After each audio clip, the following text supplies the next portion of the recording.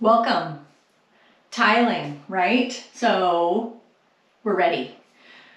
We're waterproofed, all cleaned up. What steps do we need to do before we're totally ready to really start tiling? So one of the things you want to know before you really get everything ready to put on the wall, one, you want to know your layout of your tile. So I have these tiles, which are nice and long, that I'm going to do vertically. So what I've done on each wall is determine exactly where I want the tiles to fall. For example, on this wall, I wanted a tile to go right up to this wall. It's a little crooked, so whenever we straighten it out, I made sure that this tile, wherever it was going to be with a vertical line, was going to come and be one whole tile, where I didn't have to cut any little strips to fill in.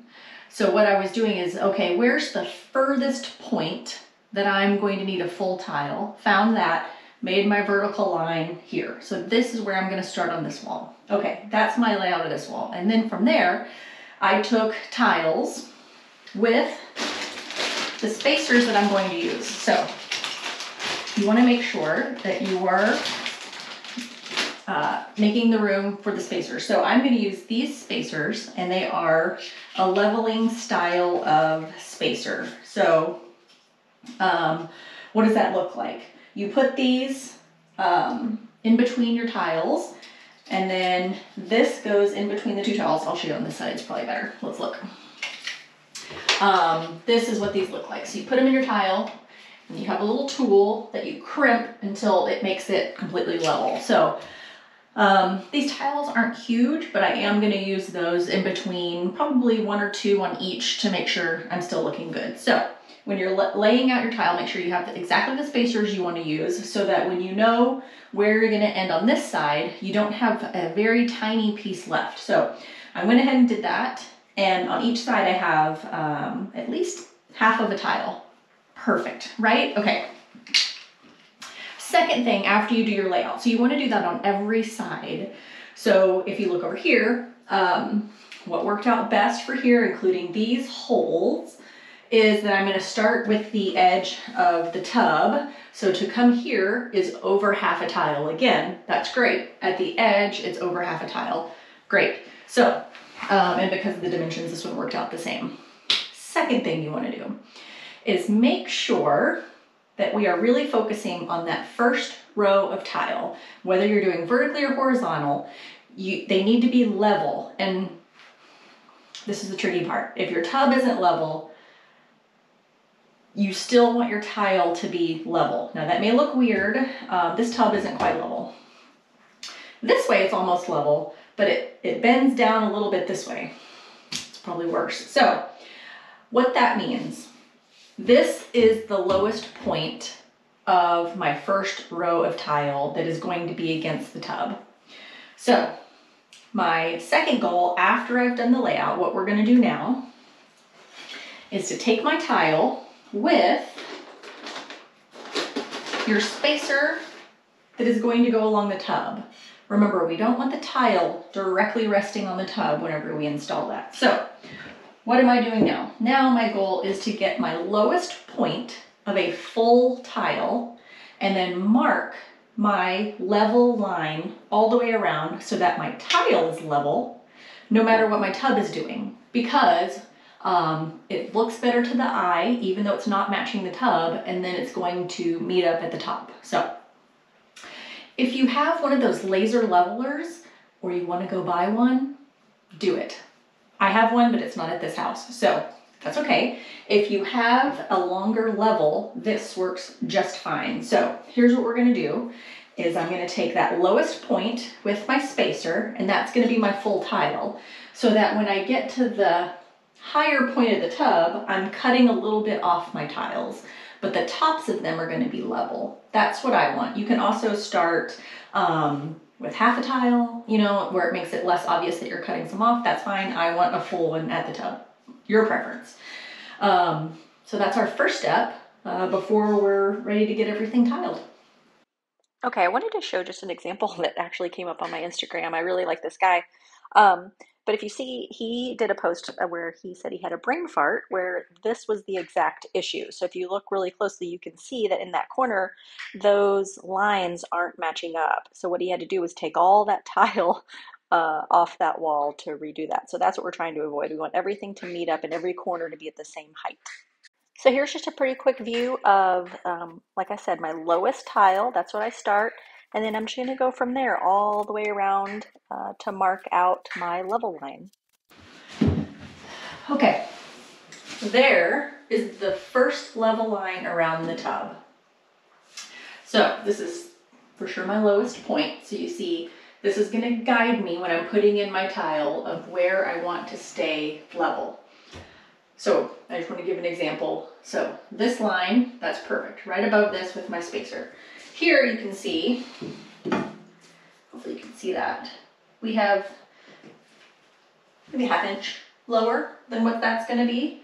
So what will happen is the bottom ½ inch of this will be trimmed off to stick to make sure the tops are level, and then from there on out, every tile that you put above it will stay level. And then this side ends up being about the same as this one. So actually this tilts just a hair down on this end, just like this side. But because this is also slanted a little bit this way, the top of this, this ends up being taller than this side. Hope that makes sense. So again, here will be also about another ½ inch being cut off, but the goal is to make that top line level. Now, if you're doing a shower, a lot of people will start like a piece of wood that's level that they start tiling on top of that. But if you have a tub, I don't think that's really worth it, because I can make a level line and go from there. So that's what we're gonna do. So that's how you do it if your tub or if anything's not level. I recommend having like a level line for that first one. And then the third part, I guess, before we start tiling is which wall do you want to start on? I'll give you 2 reasons why I'm going to start on this one. It's the longest wall. Sometimes we just want to get the big one out of the way, right? That's not a really good reason. Really, first of all, I do want to get this whole wall finished, where this wall goes in first, then this wall is up against the tile this way. It's not really supporting anything. I mean, your tile is going to stick to the wall or it's not, so that's not really the thing. But if you've ever noticed where tile meets up, you can see a seam, right? So let's say, take this off. Let's say I did the side wall first, and then I'm bringing this tile up to it. That vertical seam from the viewpoint of where you're going to look at the shower is more visible than if I do the back wall first and then come with this one on top. I hope that's coming across on the camera. So it's going to depend on your shower. If, for example, the door, maybe we're behind and people or other people or you, because you care, are going to be viewing the shower mostly from this direction, then maybe I would do that wall first, so that then the seam, you don't see the seam as much because it's going to be covered by the other tile. So if your door to your shower looks this way, I recommend doing the back wall first, and then each of the sides will meet the tile and cover up those cuts. So I'm going to start on this, and then my goal for tiling this wall is to tile up to the nook all the way around, and then finish all my main tile on all the walls. And then I'm going to come back and do the nook, where the way I have designed it is I want this back vertical portion to be a matte black subway tile. So that's going to match my matte black fixtures. And then on the sides, I've seen people do 2 different things. They either do the same tile as the back, so I could do the sides with the black, or they'll continue the pattern with their main tile, where since I'm going vertically, then those tiles would be like this. Hopefully you can, that makes sense. So it's almost like it's wrapping around this, and that's what I'm gonna do.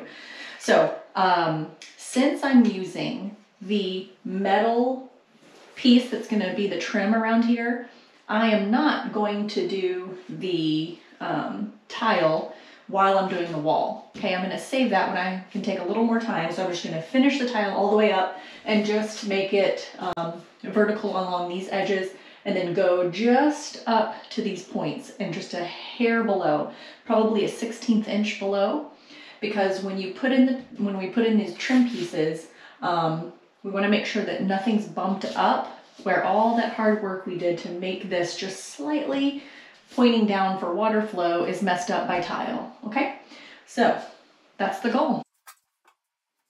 All right, here we are marking our tile at the level line. So I went ahead and I'm going to mark both sides of the tile because this is pretty uneven. You could probably just make a straight line and it not matter a whole lot. Depends on the size and your tile and which way you're doing. So then I make a straight line in between the two cuts, and then I'm going to go onto the tile saw and cut those.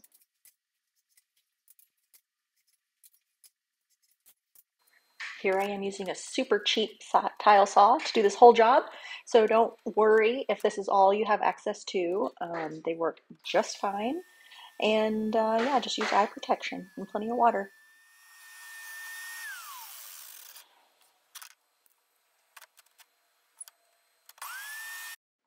Okay, time to mix up our Thinset.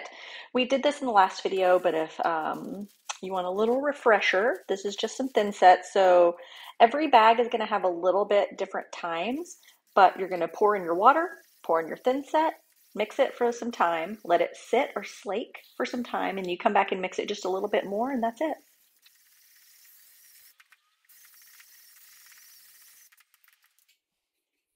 Okay, putting up your first tiles. So we have some goals that we want to do here with our tile. So you want to get the Thinset on the wall first, and these are a little tricky when you're right by the tub because you're trying not to make a mess and you don't want to scratch anything. So expect that this first line is going to take you hours, and then you can only be pleasantly surprised. This is the slowest thing you're going to do in your tiling job, in my opinion. So you take your notched trowel, which depends on the size of your tile, and there's lots of things online that'll tell you if you have this size tile, use this size trowel. So that's what I'm doing. And on the wall, you put it with the flat side first, get a good coat, and then you go back and use the notched side to have some ridges. Okay, and then on the tile, each tile we put up, we're going to back butter every time. Do it. It's annoying. If you have a helper that'll do that for you, this will go so much faster. But once you put the tile up, what you're going to do now is they call it collapsing the ridges, flattening the ridges, letting the air out of the ridges, whatever you want to call it. So if my ridges go left to right, I'm going to very slightly wiggle my tile up and down. So that's going to collapse those ridges, and it almost creates like a suction. So if you do this, and if this is your first time doing it, what I want you to do is put that tile on, wiggle it a little bit in the opposite direction of your ridges, and then try to pull that tile off. It should be very difficult to get that tile off. So that is our goal. So essentially what we're doing here is I'm using those little spacers on the bottom, and then I'm using my leveling spacers between each. And I'm also putting my spacers on every side of my tile, even though I'm not doing those tile yet. Because if you have some Thinset at the edge of those tiles and you forgot that you didn't put your leveling spacer in there when you need to do the next row, you're not going to get that in there. So do it, make sure it's straight when you put it in there. So here I'm using the crimping tool to make sure they're all flat and level and great and everything's to my liking. And that's our goal. So I'm going to speed this up a bit.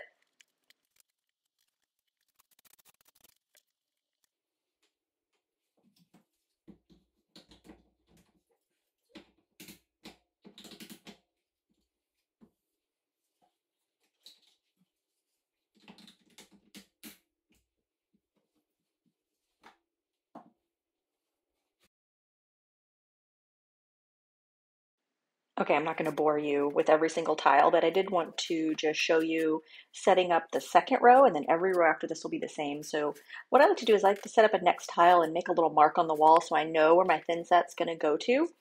And yeah, just keep trucking.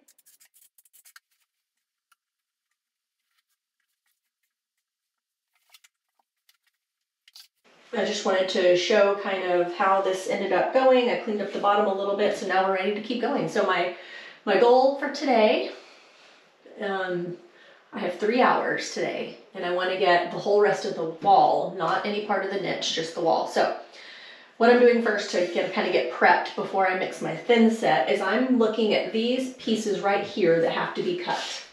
And I'm going to go ahead and pre-cut what I feel comfortable with. Now, what does that mean? So I'm going to cut this tile first, and then I'm going to cut these 3 next ones. They're pretty easy. That's a flat one.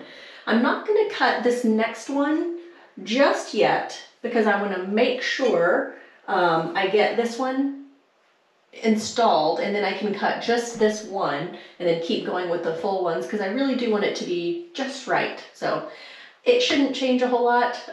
You could probably go ahead and cut this one also, but the rest on this row will be full pieces.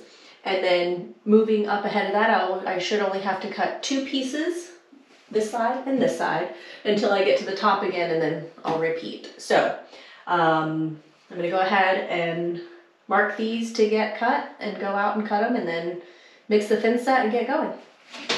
Okay, I just wanted to show this part of a tile, marking it and then cutting it because I'm cutting an L shape out of a tile.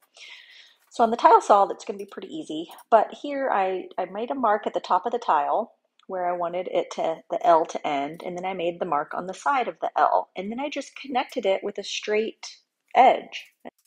Now let's cut this out. So what I'm going to do is I'm going to go to the smaller edge, and I'm going to make not a relief cut, but I'm going to make that first cut that I'm going to go down to from the other side. So now I start up at the top for the other part of the L, and just cut right down until I get to that other cut that I made. And you go very slowly when you get to the end to make sure nothing chips out or nothing kind of flies out of your hand.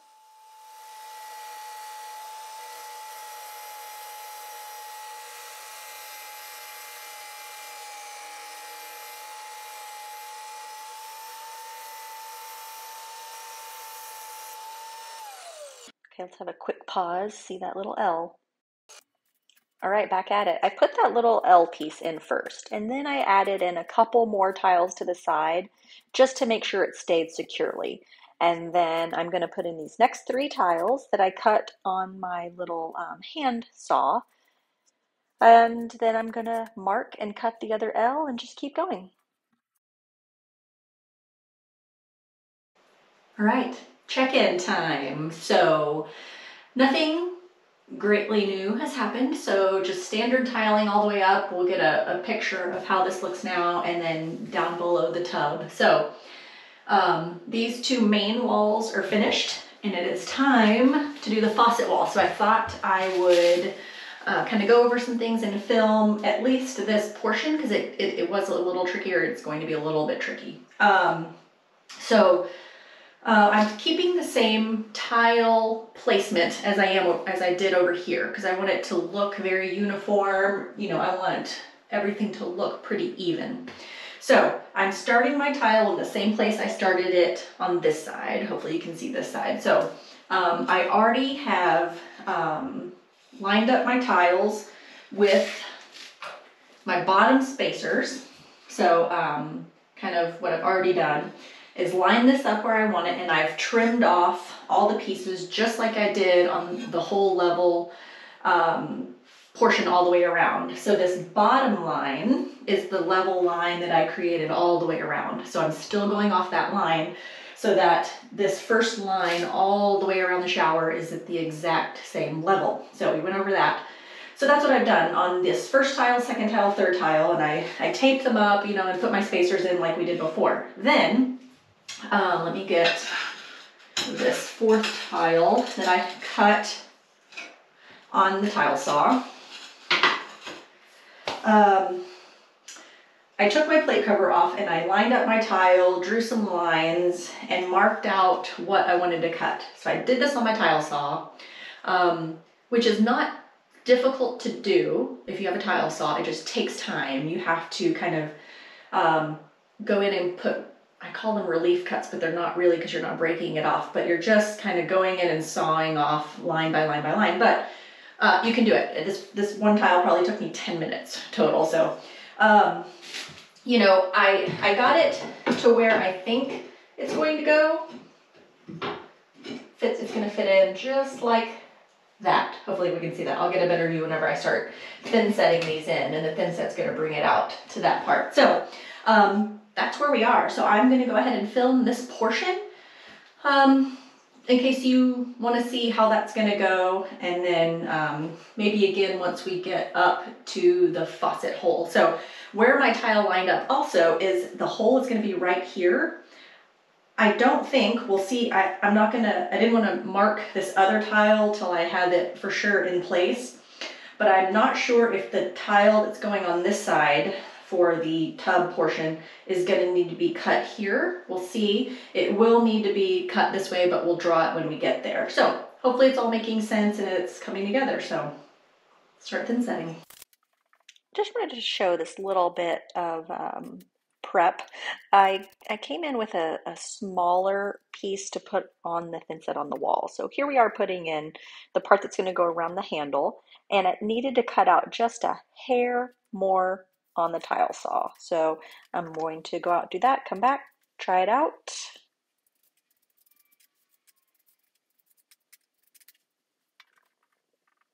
And success. So now now that everything's in place, I'm going to now measure for my next piece that I need to cut.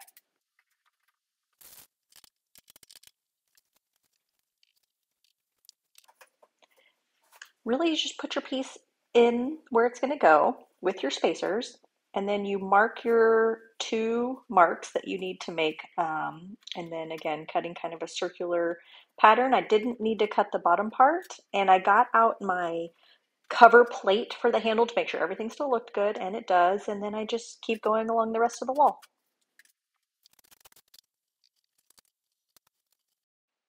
All right, let's cut the hole for the shower head. So where my shower head needed the hole cut out did not line up on the edge of a tile. That's fine. All you're gonna need is a hole saw, a diamond hole saw, and it'll say that it's used, excuse me, for porcelain tile. And then you're also gonna need an arbor bit, I guess you'd call it, but that's how you're gonna connect it to your drill. So make the marks on your tile and mark out exactly where the center is going to go. It's pretty easy. I like to put 2 pieces of tape on it and mark it on the piece of tape.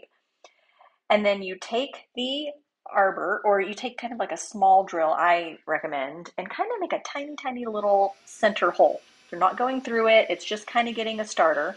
And that lets you line up your arbor and hole saw into that center point. And then what you want to do is make sure it stays wet. That's very, very important. This stuff gets real hot and it'll ruin your bit. So I just got a little water bottle with some holes in the top, and I was squeezing it on top every few minutes. Now you get that drill, and you want to stay straight up and down over the hole, but also you give it a small twist around in the hole. And I'm so sorry my head's in the way, but keep kind of putting some water on it, and it'll go. It's very easy. It goes through nice and clean, but just kind of put a little pressure on the edge around. You're not pushing really hard. The drill's doing all the work. But I think that just works a little better than just going straight down the whole time. So just keep making those little indentions all the way around, and then you'll finally get through the whole piece of tile.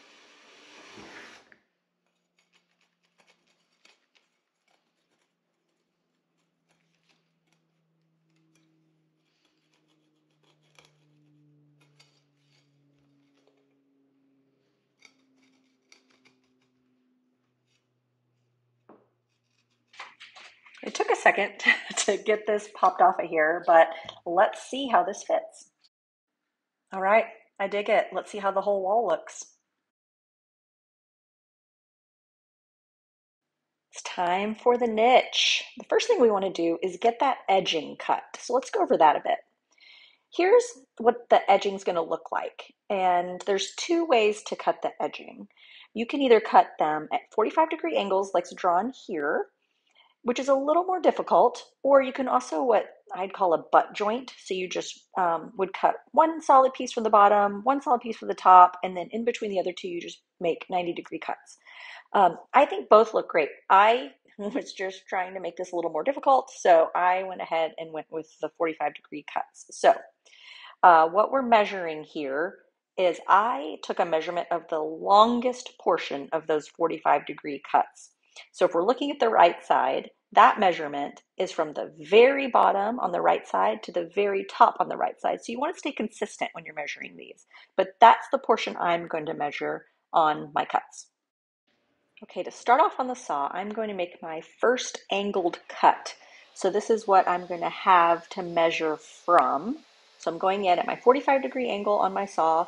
And let me add a note here to have a saw where you can do the 45-degree angle both ways. This saw, I could only do this from this one angle, so I had to do all my cuts, or half my cuts, excuse me, backwards and upside down. So that's what I'm going to highly recommend. So now that that first portion is cut, that's, again, if it helps you to draw it, which I always do, that's the part you're going to measure from. See how that's angled off now? Now I can start making my next cut.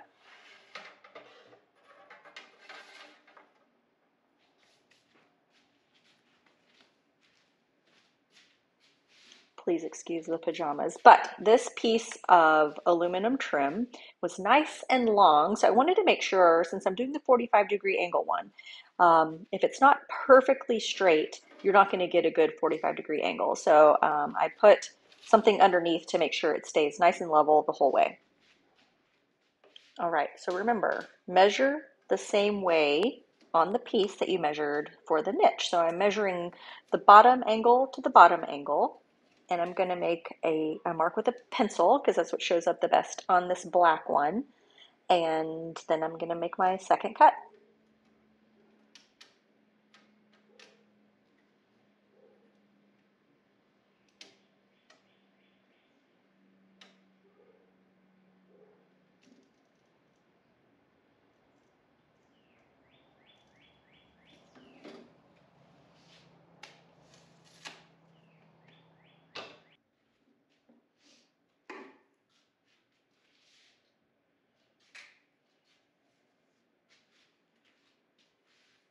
Okay, if you have a good saw, all you do is turn your saw the other way and make your other 45-degree angle. So what I'm doing here is a lot of mental gymnastics to try to figure out exactly, I have to hold this piece upside down and backwards to make my second cut, but I think you get the idea.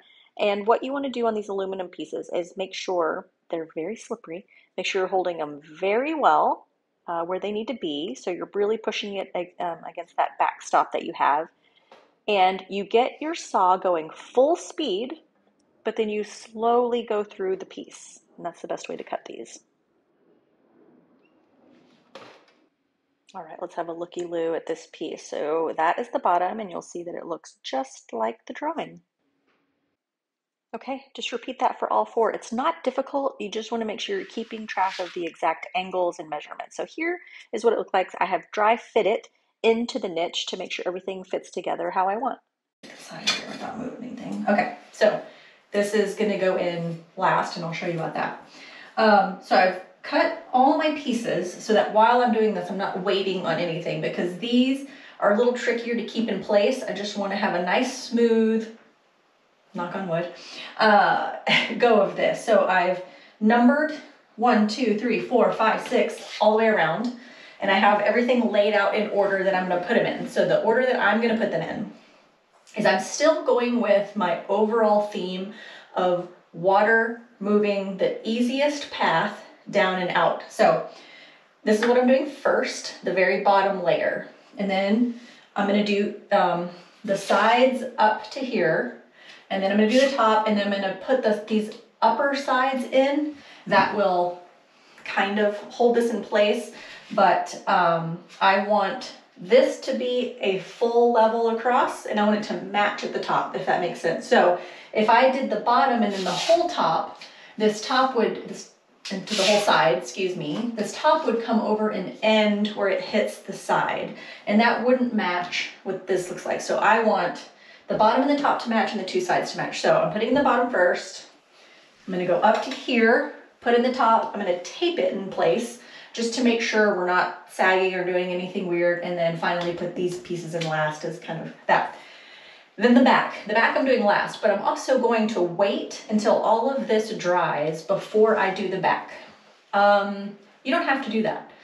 The only reason I'm doing that is, well, there's two reasons. One, it's a different tile. So once this is all dry, I'm gonna get a perfect layout of what that's gonna look like. But the second reason is once you put these tiles in, that kind of gets a little heavy, and I absolutely do not want the weight hitting on these tiles and messing up the very small direction I have where the water's gonna come out, if you remember. So I'm gonna get all the side done, be done, and then do the back. A little note about the Thinset before we talk about the edging is that to do this part, I erred on the side of a little bit thicker than I normally do. It's barely, this isn't like clumpy, dry, thick. It's just, I wanted to make sure that this wasn't too wet because of my vertical and completely against gravity tile that I want to hold in place. It works a little bit better if it's a little thicker. Again, we're not all the way off on the edge either way, but if we're kind of in the center, I got it just a little bit thicker. And I know people say peanut butter and they use all these phrases, but I've had lots of different peanut butter thicknesses. So the thickest peanut butter, like that natural stuff, that's what we're talking about. So, okay, there are two ways to put these in, probably more, but let's talk about the two main ways. Number one is to put this in first, wherever you're going to use it. So if I were putting this on the bottom, I would put it in first. Either, some people use glue or like a, what's that, liquid nails kind of stuff. Some people just tape it where it stays. I don't think that stays very well. And then you tile up to it. That's fine. The second way is that you would put in your tile where this is going to join, and then you slide it under into the Thinset, get it where you want it, adjust the tile while it's still wet, and you're done. I'm gonna do that second option. And the reason I've decided that is because of where it is. If I were doing this, which I decided not to do, but if I were doing this on the side, I would have put this in first and then I'd set it perfectly level and I'd get my line and I'd tile up right up to it. Great. Why I don't like that for here is that if this were in place, there's a lip here and it's really hard to get your Thinset in there the way you want it. That's the only reason I'm not doing it. So do whatever that you think you might want to do. So what I'm going to be doing on this one is getting my bottom tile in, putting this in. Same thing on each of the sides. This is the last thing I'm going to put in because you use the Thinset, and I'll put in a drawing. Here are some drawing skills. So hopefully you can see this. It's like looking at it from the side. So I have my tile in place on top of my wall. The Thinset is all underneath, and then I'm going to take that, it's called an L channel, is the trim I have, the style, and it just slides right underneath into that Thinset. So last but not least, so this is the bottom part, is spacers. I have both of my spacers ready, whatever I might want to do. So this is the spacer I have been using to keep this spacing. So I'm going to use it backwards, which is not quite exactly, but it'll work, to hold these in place. And then if sometimes I had to, okay, so this portion that was going into the wall with the rest of them is twice as thick as the tip. So by putting two of these together, which it's easier when they're on the wall, then it'll be the same depth. Or I might use these smaller ones if I want. These sideways are the same thickness as this. So I have lots of options. Whatever kind of holds everything a little bit better is what I'll be using. And my Thinset's already mixed up. I have my water ready for cleanup. Gosh, I hope that's it. So let's get going. Okay, one more note before we get going. When I mix my Thinset, a little thicker, drier. I like to have a lid handy so that if I'm having to go do something, find a pen, whatever, I'll put the lid on it because I don't want it to dry out anymore. Usually with Thinset, I'm not really worried about it. If it gets a little drier, it's still gonna be good, but I'm kind of at the thickest that I want it. So I just wanna have my lid handy so that it doesn't dry out anymore because this stuff does dry out pretty quickly. So I just took this off and we'll get started. Okay, my wonderful camera angle. I am just finishing up the bottom row of tile, same way we've done it.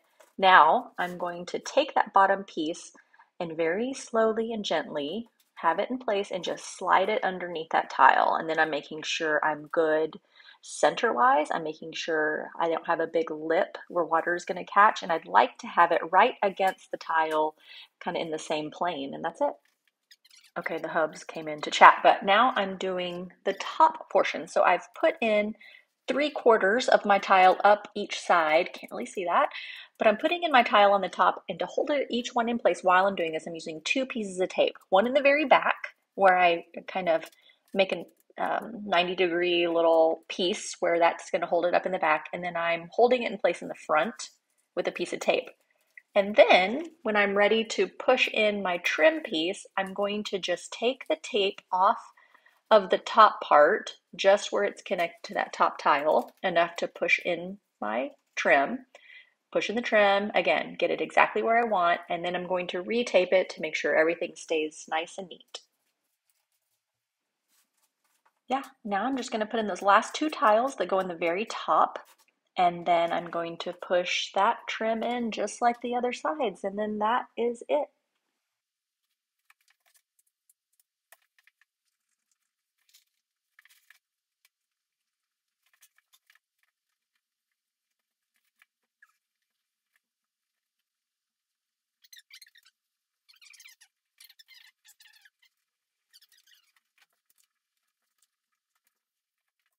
And there she is, folks. Let's let this sit and then we'll do the inside. Okay, for the last part, the back wall of the niche isn't really that different than the walls that we did, but the difference is the spacers that I'm using on these subway tiles they look like little crosses, and you can use those either on the outside of the tile as spacers, or since I'm using these in just very mid-century modern straight up and down pattern, you put them in each corner and it helps keep you vertically and horizontally straight. So I just measured my center line and I wanted my middle tile to be right there. I, again, laid these out like I did before, and I cut a little bit off the bottom so I wouldn't have a tiny sliver at the top, and that's it. There she is, tiled, edged, and waiting. So next will be all the finishes. So the grouting, sealing, putting on the fixtures, everything like that to finish this up.